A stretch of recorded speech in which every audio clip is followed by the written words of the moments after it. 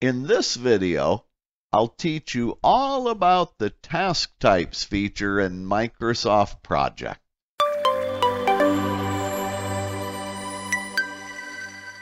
You know, in Microsoft Project, the task types feature is very confusing to new users and sometimes experienced users as well.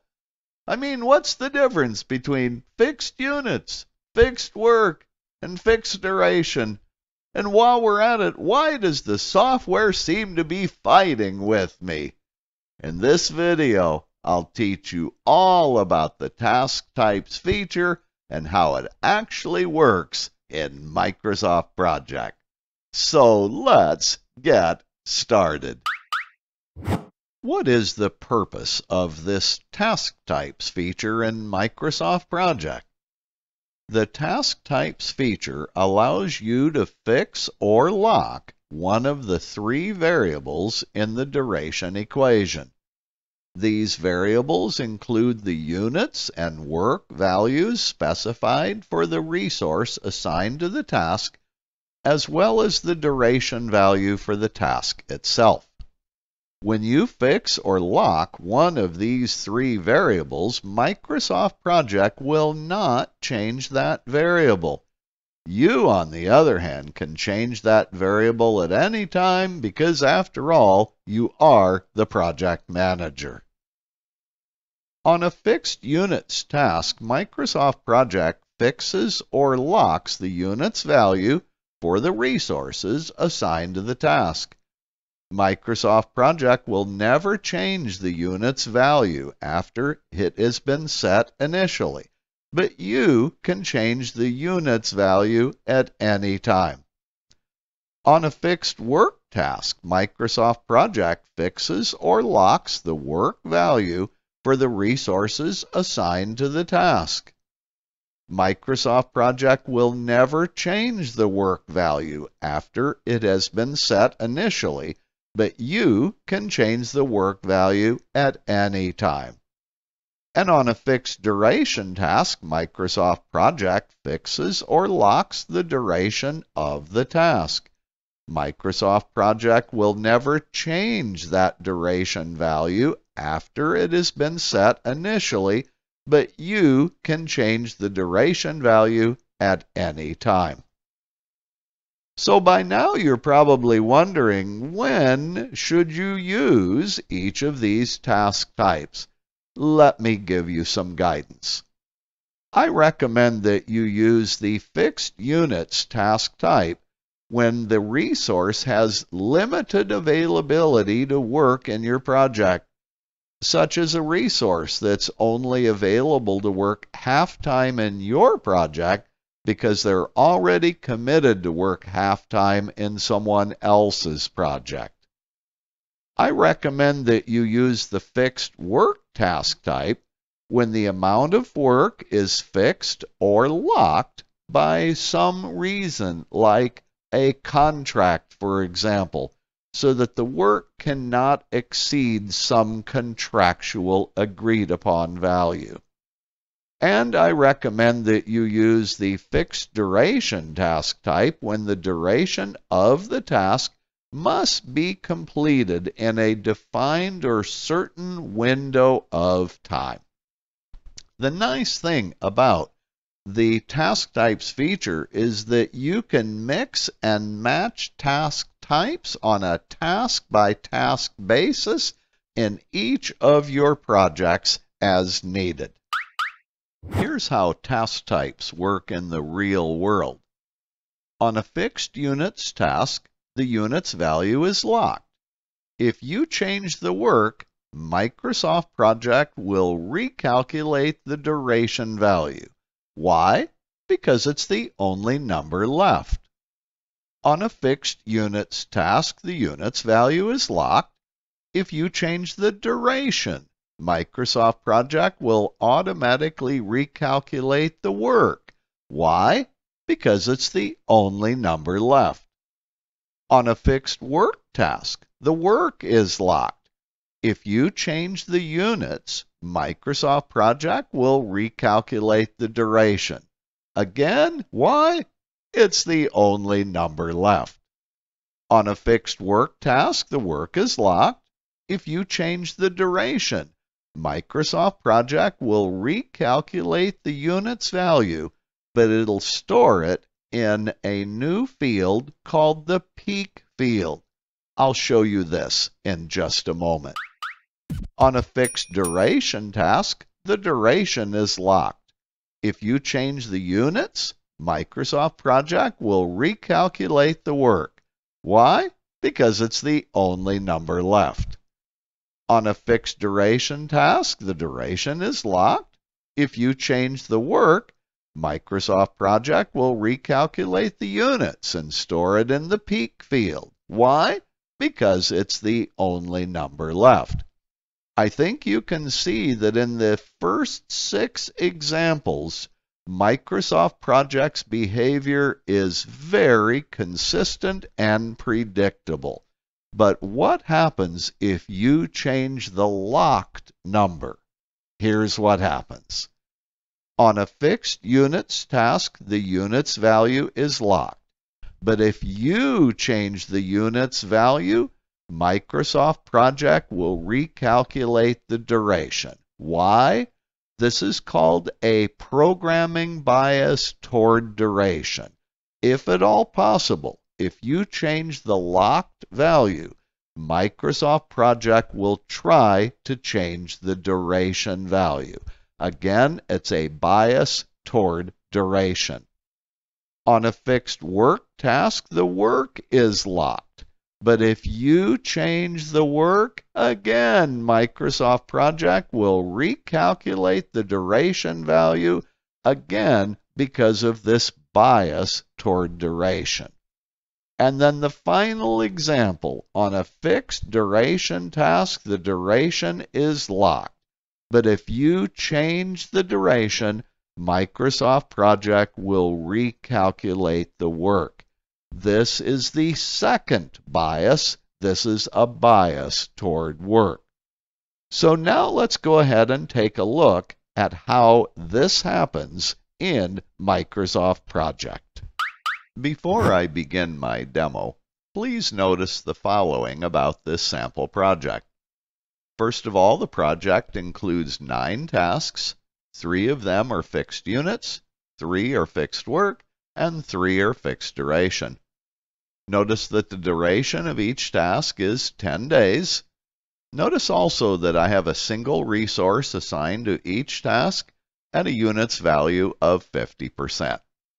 Okay, now let's go ahead and get started with the demo. First, I'll go to the task usage view, and then I'll display the split screen view that has the task usage view in the top pane and the task form view in the bottom pane.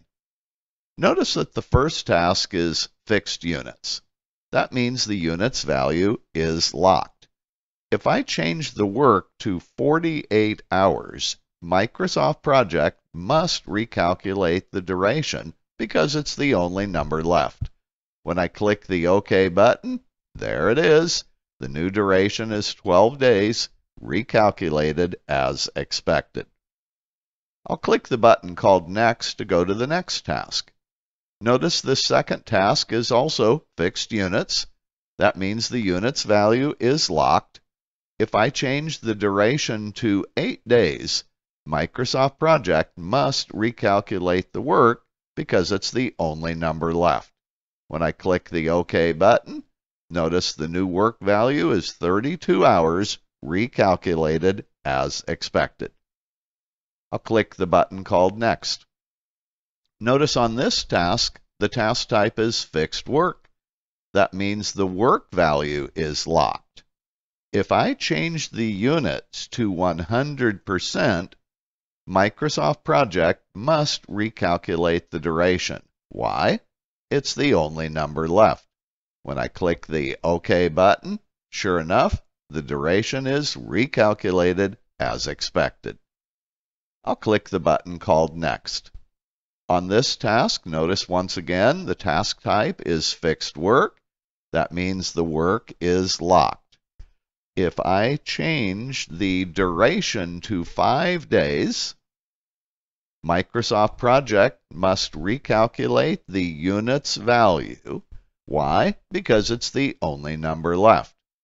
Will that really happen, though? When I click the OK button, uh-oh, the units value didn't change.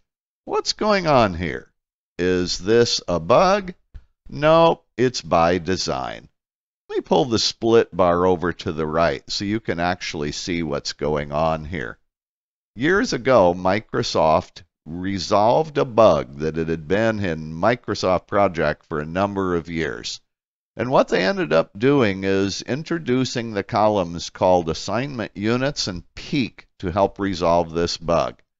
But the way the software actually works is when the units value should be recalculated, it isn't. This is the assignment units value. We can see it's the units value here in the task form pane. Instead, Microsoft Project displays the new units value in this column called peak. Notice the correct units value is displayed in the peak column. 5 days duration, 40 hours of work. Sure enough, that would require a full-time resource. Do know that even though the units value shows as 50% in the task form pane, notice in the time phase grid that the work hours are correctly assigned to Joshua Carroll at 8 hours a day. This is indeed full-time work. So, even though it looks like a bug, it's not a bug. All right, let's go to task number 5. On this task, please notice the task type is fixed duration. That means the duration is locked. If I change the units value for Tia Adcox to 100%, Microsoft Project must recalculate the work because it's the only number left. When I click the OK button, sure enough, the work is recalculated to 80 hours as expected. I'll click the button called Next again. On this next task, please notice that the task type is fixed duration. That means the duration value is locked.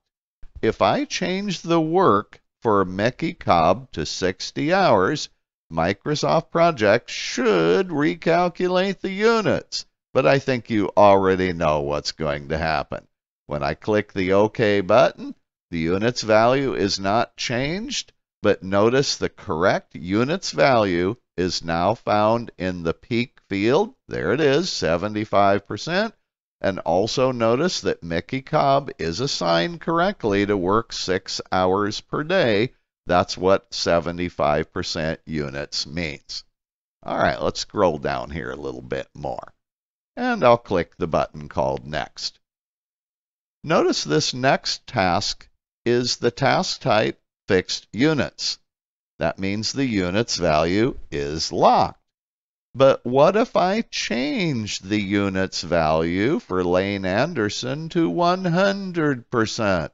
Which number will Microsoft Project recalculate? Will it be duration or will it be work? Well, if you watched my PowerPoint presentation before this demo, you know that duration will be recalculated. When I click OK, sure enough, there it is. That's that programming bias toward duration. All right, let's click the button called Next again. On this task, this is a fixed work task type. That means the work value is locked. But what would happen if I change the work value to 32 hours? Which number will Microsoft Project recalculate now? Will it be duration or will it be units? Well, again, that bias toward duration means the duration must be recalculated, and indeed it was. And if I click the Next button one more time, we go to the last task. Notice the task type for this task is fixed duration. That means the duration value is locked. But what would happen if I change the duration value to 6 days? Will Microsoft Project recalculate the units or will it recalculate the work? Well, you probably know already there's a bias toward work if the software cannot recalculate duration. So when I click OK, sure enough, the work value is recalculated as expected. And there you have it. That's how the task types feature behaves in the real world. Well, now you know probably more than you ever wanted to know about the task types feature in Microsoft Project.